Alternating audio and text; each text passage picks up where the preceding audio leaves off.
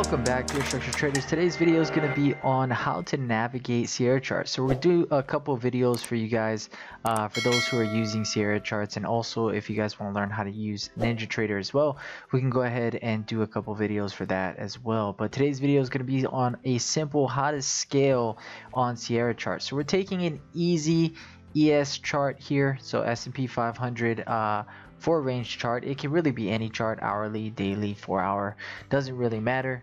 But we'll take a simple chart here and show you guys exactly how we actually scale. Scale means to use the axes, X and Y axis, horizontal and vertical axes here on the chart to show you how to move it, right? So a lot of times what you want to do is just make sure that your tool here is on pointer. This will allow you to click that screen and move it left and right.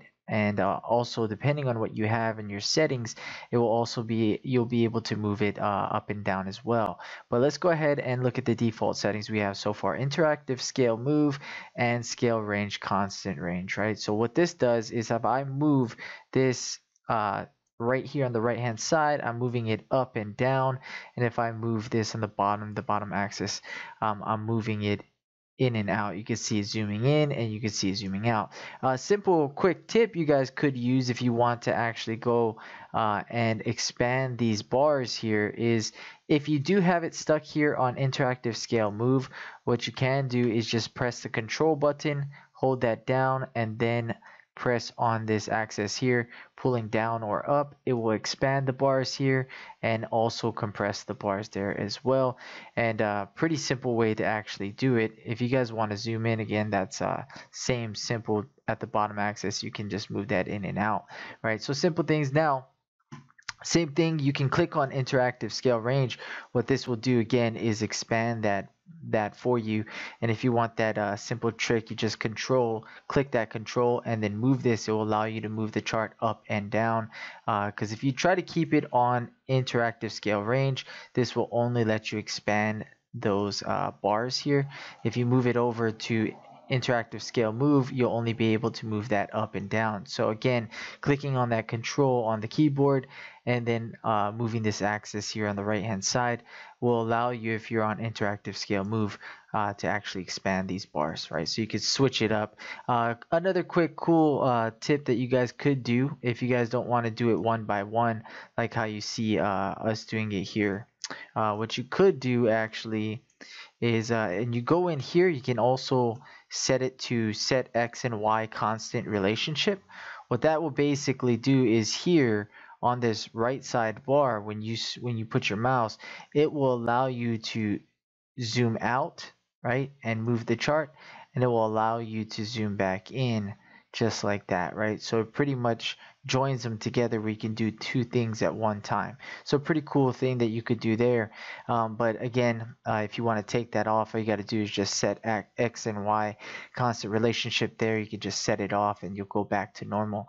Another cool thing too is you could use here scale range automatic, which will basically allow us to move in here. And if you, like, say for instance you messed up the chart looking like this and you got a bunch of wide bars here, what you could do, another cool trick, is you could actually just double click here right on the right hand side bar and it goes right back to where you were at, right? So if I moved it all the way over here on a just an empty, just a simple area right over here, and then all of a sudden my chart went like this, all I have to do is take it over here on the right hand side, move my mouse over here, and then go ahead and double click that, and it puts me right back to where we're at. So cool little tip there you guys could use.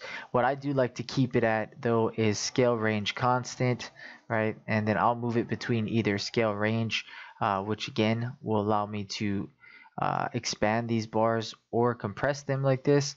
And if I want to move that whole chart up and down, I'll just simply just move it right into interactive scale move, right? If I want to lock this chart where I'm at, say I want to keep it at this price action, I just got to go over here, interactive scale locked, make sure I press that, and now I can't move it up or down. I can only zoom in where I'm currently at, and it will just keep it right there, which is a good tool to use if you don't want to see the chart continue to move, right? If price action is still moving to the right hand side as these sessions are opened, it will actually move the chart. So if you want to lock that, you can just go ahead and do interactive scale lock, and that will help you lock that. But I simply just use go between interactive scale move or interactive scale range to move it up or down or in and out.